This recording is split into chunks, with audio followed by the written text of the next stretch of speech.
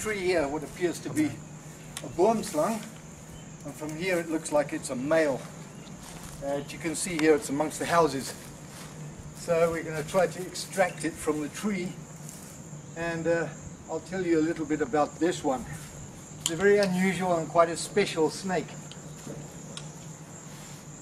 I think the only way I'm going to get this, put my gloves on,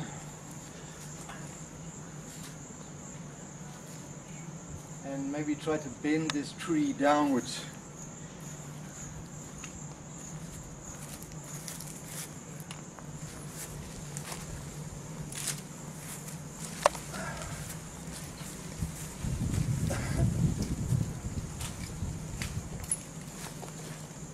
Okay, looks like he's coming down to us.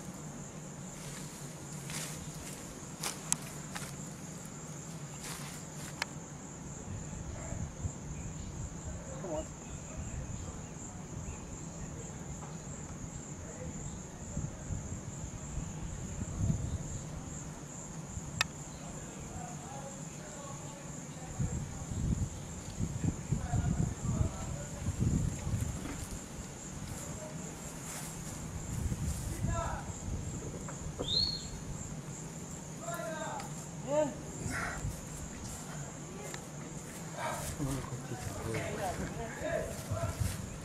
Right, for those of you who've never seen one like this is commonly known as a kivuensis, and the word boomslang is the Afrikaans, the South African Afrikaans word for tree snake.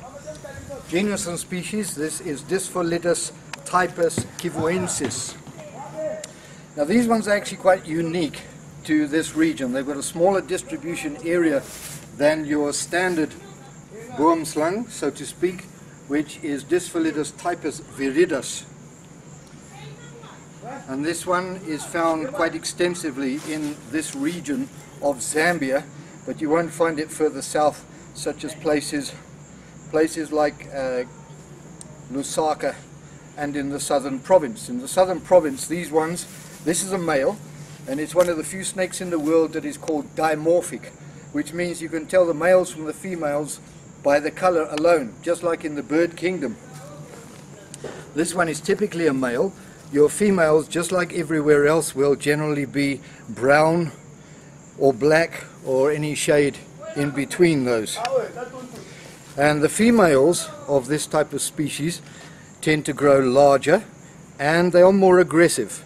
Now, for those of you who've ever seen a snake like this, when they're agitated, they inflate quite a large portion of their neck and body from behind the head downwards.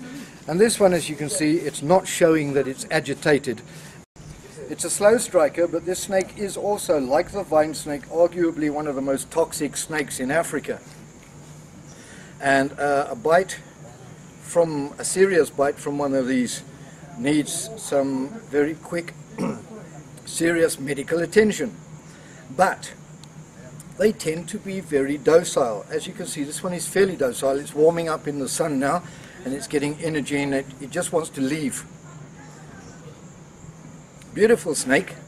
And what you're actually seeing here in terms of patterning is that basically each scale, if you can get a close-up of the head, basically each scale on its body is a black scale, and it has a yellow dot. Like I said, very unique to this species of snake. And this is among residential areas. Is starting to get a bit agitated now, so we'll have to go and release it somewhere. But it's to me, this is an awesome snake. This one is virtually fully grown. Now, in all other places, the boomslang, and you may be able to notice, those of you that have experienced these, this one's head is not quite as domed as the ones you may have seen in other places. The green ones, males in other places, are either brilliant green, just like the leaves on the trees, or they could be green and yellow, or they can be green and black. And this one, like I said, is fairly unique to this particular corner of Zambia. Awesome snake indeed. Very, very agile in the trees, tend to be a bit clumsy on the ground, but this one's quite well warmed up, so I'll attempt to show you that they can be fairly fast. There we go. Come back. I know you want to go. I know you want to go. Don't worry about it. I'll let you go soon. So yeah, it's not a snake to be messed with by the average person. What we do tend to find in places like South Africa, on the farms and things like that, the farmers see these in the trees and the first thing they do is get the shotgun out and blast them to smithereens. And it's actually not necessary. They don't like being around human beings. They don't normally invade homes or anything like that. They are normally found where there are lots and lots of trees. As you can see here, this village is surrounded by forest, and that's where they are most happy. And you'll find them anywhere between from ground level right up to 5, 6, 7, 8 meters in the trees. And they'll eat chameleons, tree-living lizards, tree-living rodents, and sometimes tree-living frogs. 4. With highly venomous snakes. How is it that some of them are constantly trying to bite and showing lots and lots of aggression, and others like this and the gaboon viper don't seem to show much aggression? So here's the statement. With snakes, just because a snake bites or tries to bite, it doesn't mean it's dangerous or highly venomous.